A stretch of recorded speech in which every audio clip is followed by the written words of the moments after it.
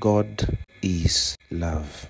Hello everyone. Before we continue, I wish to take this opportunity to welcome all of us on board and let us know that you are very much appreciated, you are very much valued, and that you are not alone in whatever that you're going through.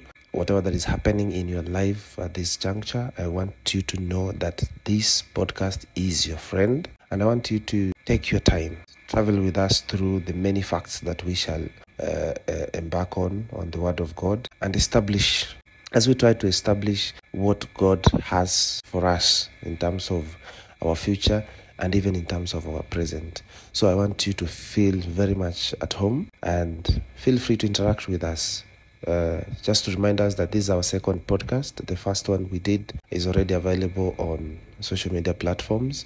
On YouTube, you will find it on IBM Studios. That is the channel that has our podcasts. The podcast goes by the name The Orange Quench. And the aim is to quench that thirst of wanting to have answers, asking God questions, because our God wants us to take him to task at his word, because he does not make promises simply because of the fun of making promises. Our God is not man that he should lie. When he says that I have good plans for you, plans not to harm you but to bring you to prosperity, he means it, and he wants us to take him to task on that. So the desire and the thirst for the word of God, the desire and the thirst for encouragement that comes from God, that is the purpose of the Orange Quench, that we get to a point where we feel that indeed we can trust this God, we can wait on this God. So welcome on board and travel with us through all these topics that God shall bring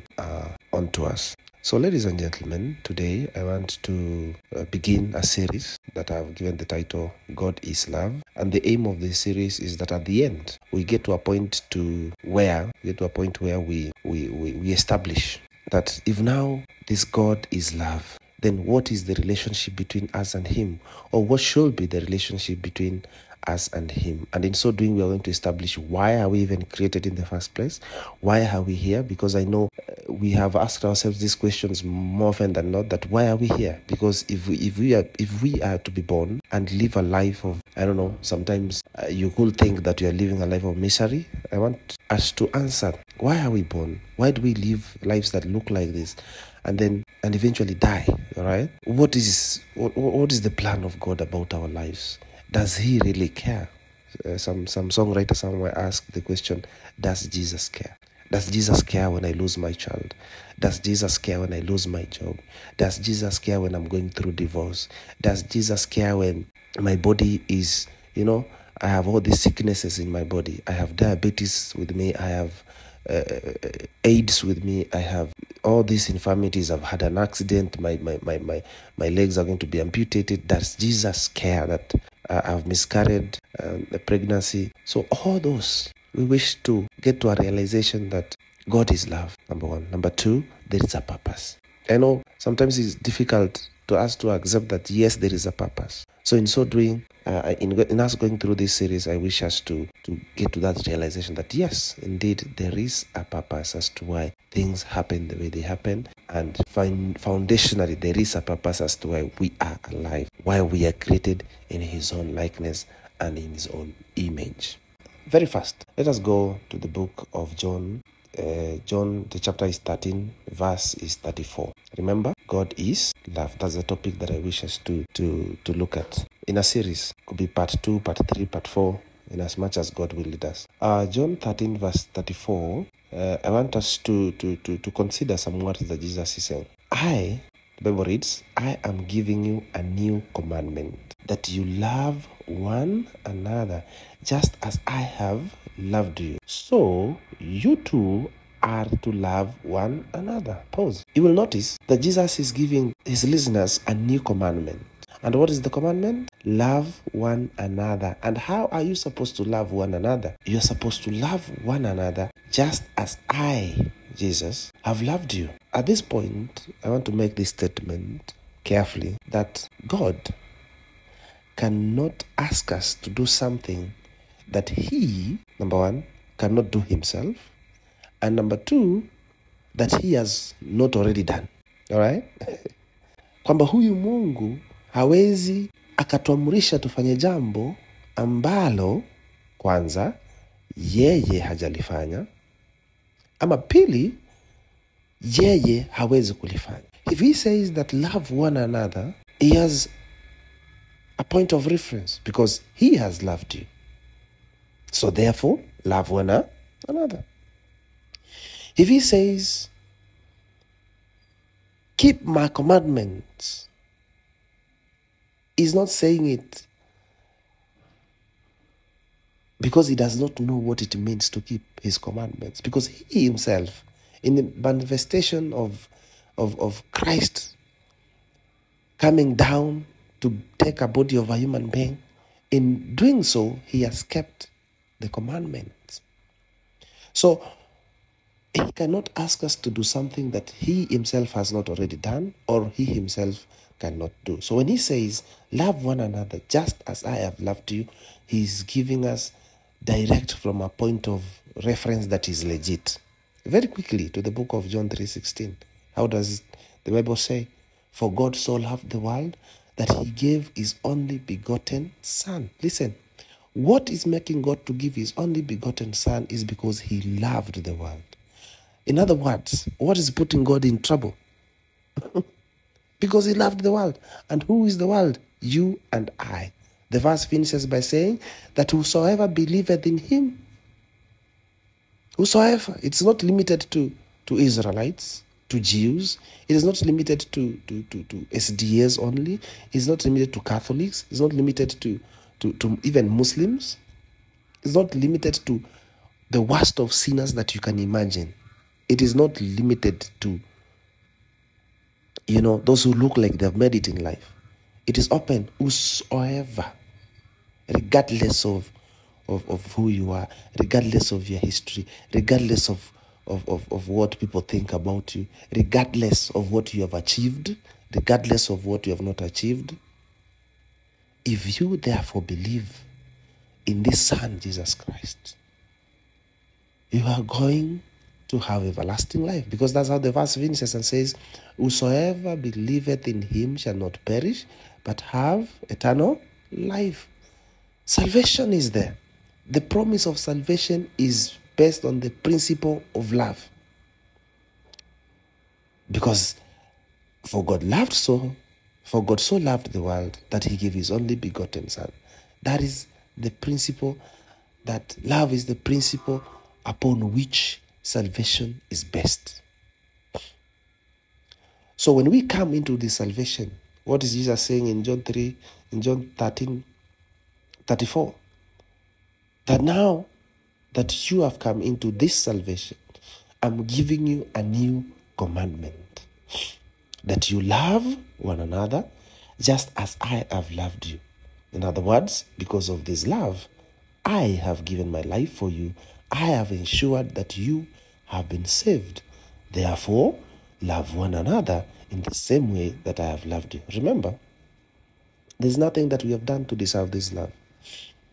Our existence up to this point,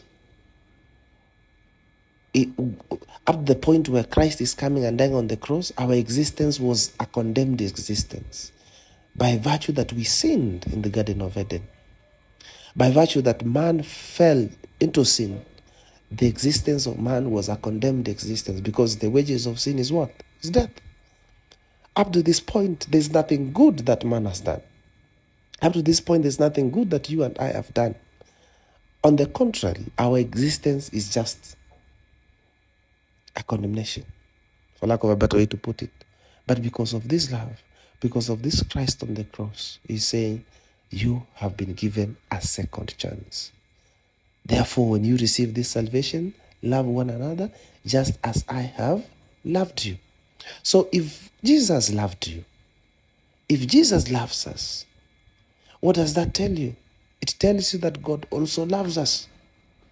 Remember, for God so loved the world. So God is love. Let us establish that from the book of 1 John. Let us establish that from the book of 1 John, chapter number 4, And I wish us to look at verse 8 and listen to what God is saying. 1 John chapter 4, verse 7. Beloved, let us love one another. Remember, Jesus has just said, love one another just as I have loved you. Now, what is 1 John chapter 4, verse 7 saying?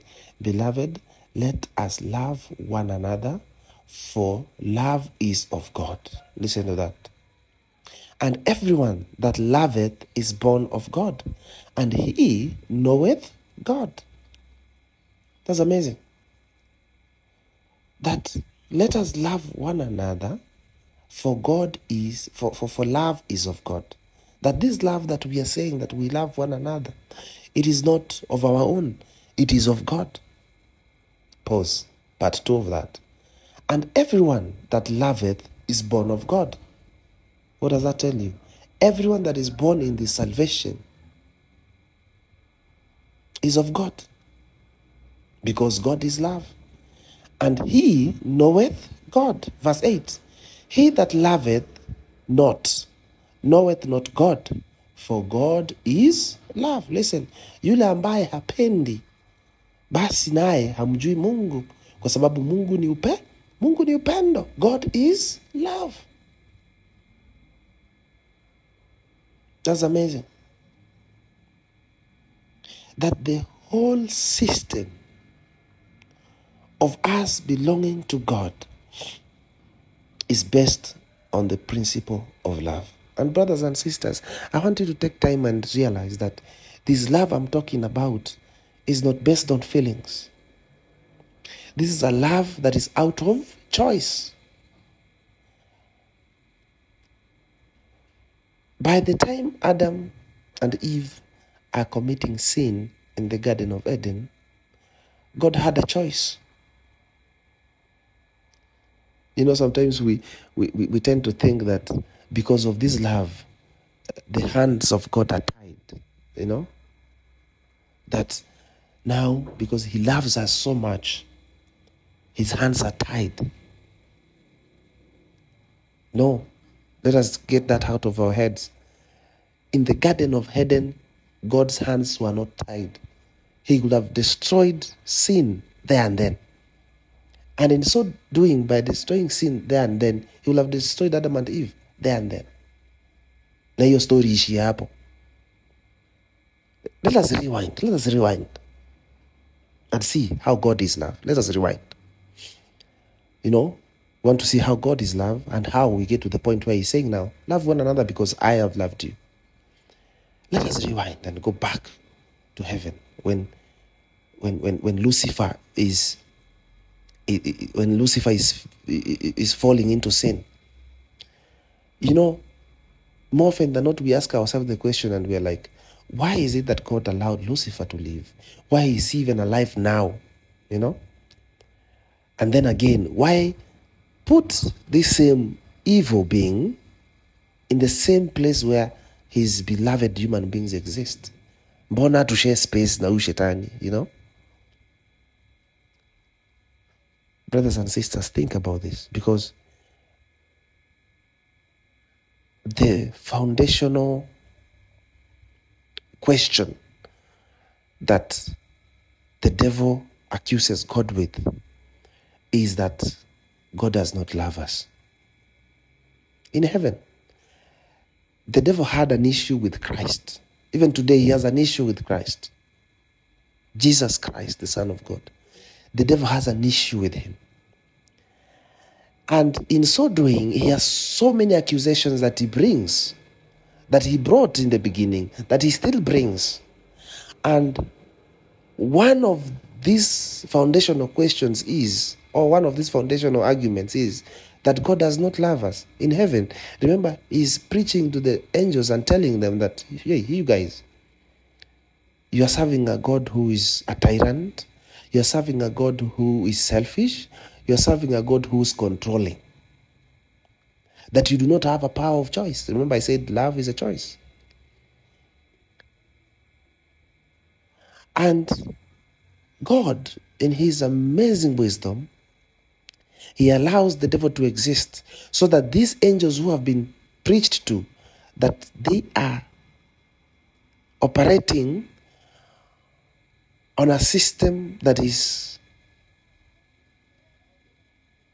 not of freedom, number one, on a system that is controlled by a being who does not care about them, on a system that is, robotic, I can put it robotic. God allows the devil to exist so that these angels can have a glimpse of the other side. Not that up to this point the angels didn't have a power of choice. They had a power of choice. They still have a power of choice. But God allows the devil to continue and exist so that now again, because they have a power of choice, now you can see the other side. And then now you choose which side you want to serve.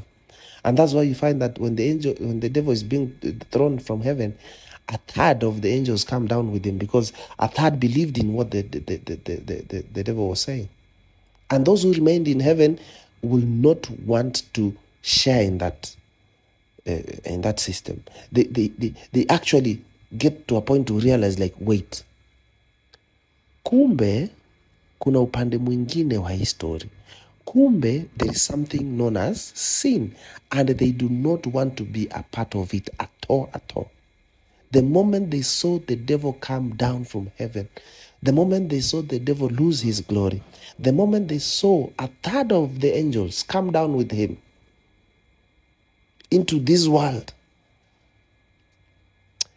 they did not want anything to do with sin. And remember, in the book of Revelation, God says, those that I love, I punish. Those that I love, I remind. So these angels were given the opportunity to fasten and hold on to the love of God even more than before. Why?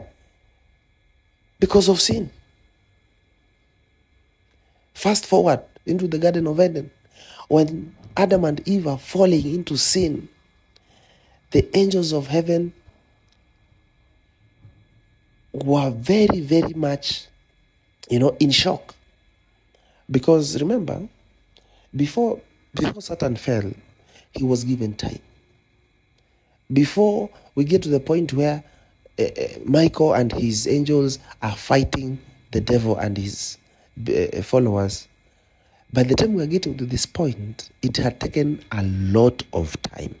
And this time was spent on the devil being given opportunities to abandon his campaign. Please stop this. Please stop this. God took time to speak to him. The angels took time to speak to him. Even Christ took time to speak to him. But he was persistent in his campaign. Up to the point where he's now saying, enough is enough, imefika mwisho, imeisha. Ni vita sasa. Even when we get to the Garden of Eden, before Adam and Eve sinned, it took time.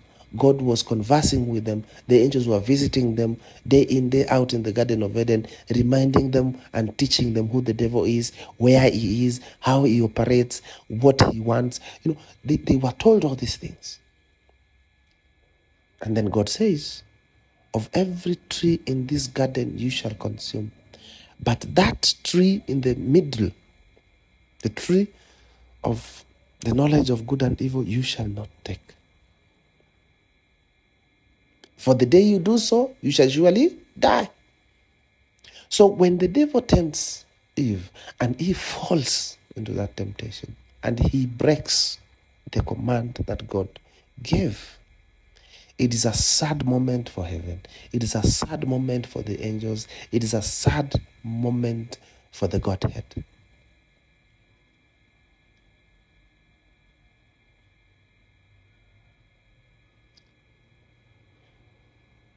So then, what do we do with the man who is in our own image and likeness? And before I continue, I also want to make a statement and say that there's nothing that takes God by surprise. God already knows that this is going to happen. All right? Let me repeat that. There's nothing that takes God by surprise. God already knows what is going to happen. Even by the time He's creating Adam and Eve, He knows that this is going to happen in the Garden of Eden. And then you can pause and ask yourself, why then proceed to create man? Why then proceed to have him in the Garden of Eden? And yet He knew that he's going to fall into sin, which is a valid question. And when you listen to that question, it is more like, why then create us? Why are we here? In other words,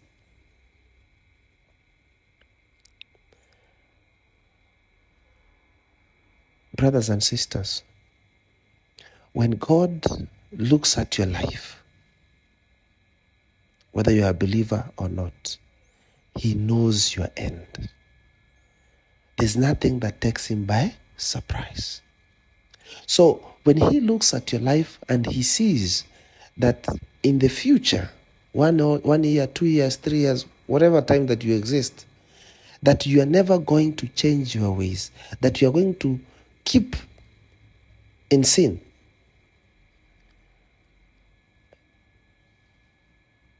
He does not, there's nothing that will take Him by surprise. All right? And Him allowing you to exist is because He has a plan. We shall talk about that in depth as we proceed. So let's go back to the Garden of Eden. When Adam and Eve fall into sin, it did not take God by surprise. You know, when God is coming to the garden and asking Adam, where are you? And Adam is responding and saying that I heard your footsteps in the garden and I hid myself for I was naked.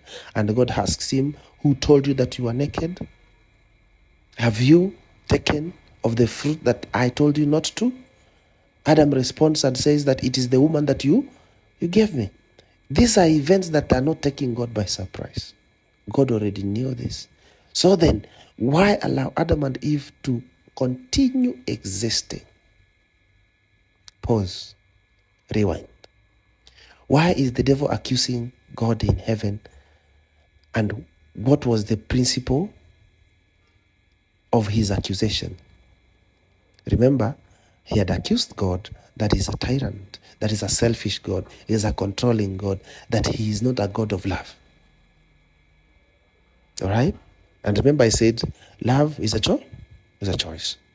That God chose to love us. Not because of anything good we did, no. But because that is the character of God. So the devil is striking at the character of God in heaven. Now fast forward. Why then is God allowing Adam and Eve to continue living in as much as they have sinned? Remember, he told them that the day you shall take of that fruit, you shall surely die. All right? Why then? You will discover from the book of 1 John, chapter 4, verse 7, verse 8, that God is love in this sense. The character of who He is, and that is love, is a character that He wishes every existing being in the universe to, number one, appreciate. Number two, to witness. Number three, to enjoy.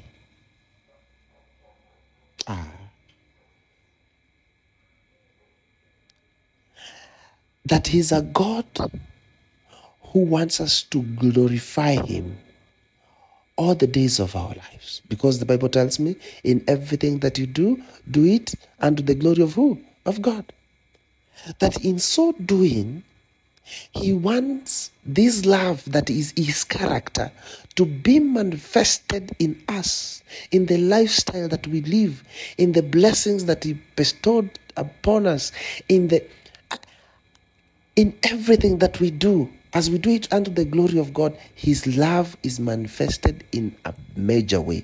Why? For a witness for everyone existing in the universe. Not on earth alone, my brothers and sisters. So, Adam and Eve are allowed to live. All right? And God comes down and in that moment that they have sinned, heaven is watching. The heavenly hosts are silent because God is walking in the Garden of Eden. Kumetulia. All right? Because the angels had seen what God had done with the devil. They had seen God has thrown the devil down from heaven. And that was a bad, it was not a good feeling. It was not a good experience. It was a sad moment. Fast forward, Adam and Eve have sinned. The angels are approaching yet another sad moment. Silence as God is walking in the Garden of Eden. Silence as God is coming to the point where Adam and Eve were mechificha. Silence. And God calls out, Adam, Adam, where are you? I don't know. I don't know what the angels might have expected. I don't know even what the devil might have expected. I think they did not expect God to call Adam and ask for an explanation. They didn't. Even the devil was shocked because the devil had accused God of being a tyrant. You know, the nature of a tyrant is, I tell you to do this, you don't do that. I come to see you, I'm coming to destroy you. But at that moment, as God walks into the garden, as he calls out with a voice that is a fatherly voice, a voice that is embedded with emotion, a voice that is embedded with understanding, a voice that is reminding us of the book of Isaiah, where he says, come now, let us reason together. That's the voice that Adam had in the Garden of Eden. A voice that made him to explain his situation. He says, I heard your voice and I had to hide myself. And that's the nature of human beings. The moment we fall into sin, we do not want to come to God. We want to hide. We want to sort ourselves out. But we forget that he's calling with love and saying, my son, my daughter, where are you? So when God calls out to Adam, and Adam explains himself and says, I heard your voice and I had to hide myself, for I am naked. God does not stop there. He continues, who told you that you are naked? What have you done, my son? Adam says, it's the wife that you gave me. The wife says, it's the serpent. So they are blaming God for their situation, because who created the woman? It is God. Who created the serpent? It is God.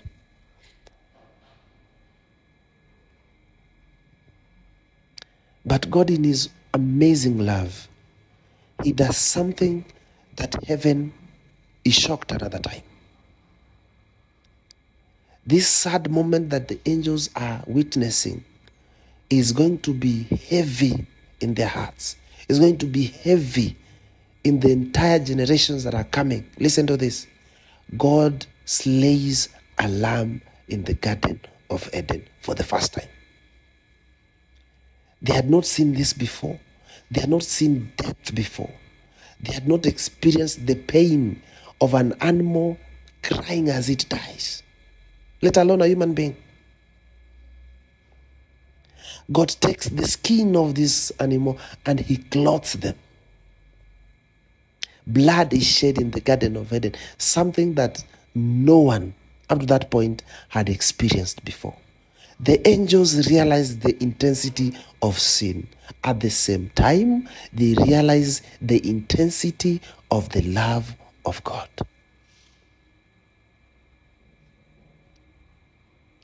And this is a lifestyle that the Adam and Eve are now going to have to live with. This is a reality that they are going to have to battle with all the days of their lives.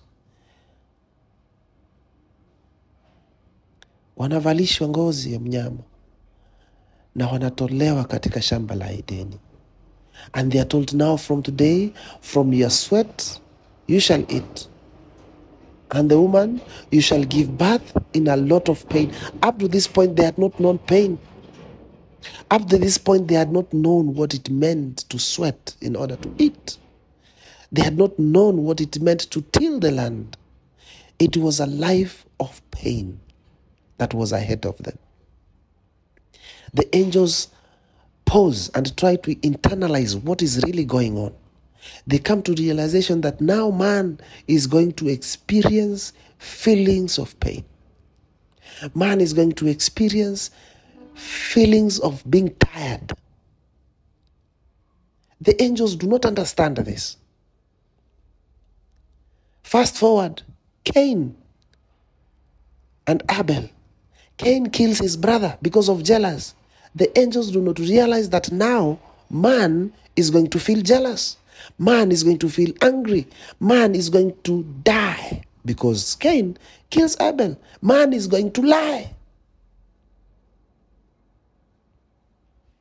Brothers and sisters, these are experiences that are only found in the human race. Why? Because of sin. And why are we existing then?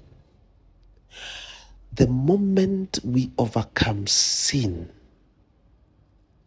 I want to stop here so that we have another episode where we pick it up from here.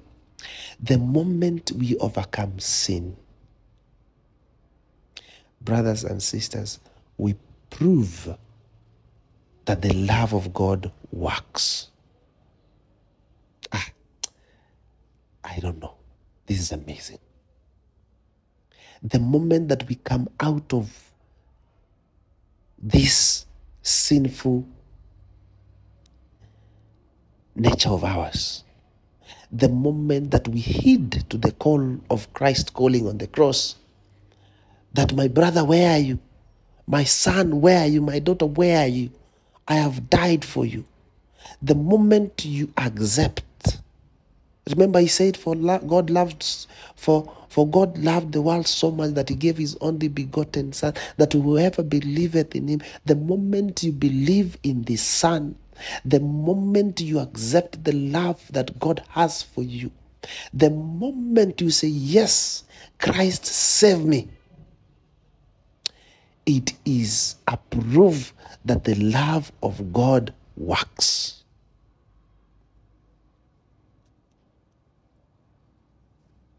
And it is a proof that the devil is a liar. So as I wrap up this first episode of the series, God is Love, I want to call upon you to think about these things. Okay? Wherever you feel that you have a question, wherever you feel that I didn't put it well, wherever you feel that you need further explanation, think about it. Do your research. DM me, because our DMs are open. Let us discuss further. Eventually, I want to invite you to make a decision for Christ today.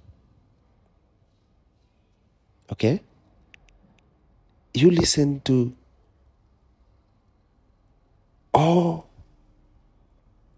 the history of humankind. You look at the life that we live. You look at the existence that we exist in. You look at where the world is today, where we have come from. More often than not, there's nothing good. There's nothing good. Hakuna. Governments come in power and we think that life is going to be better. But few months down the line, you discover that no, things are worse. What happens is now us to adjust to the times and seasons that we are in to survive. Survival, And now we are talking about a God who is love. And I'm saying love is a choice. Brothers and sisters, in the next episode, you will discover that where God has mentioned love, the word commandment is not so far away from there. We're going to establish why should the commandment be tied to love. But before we get to that point, this God of love, he wants us to love him out of choice. He's not going to force you. Doesn't matter the situation, the way it looks.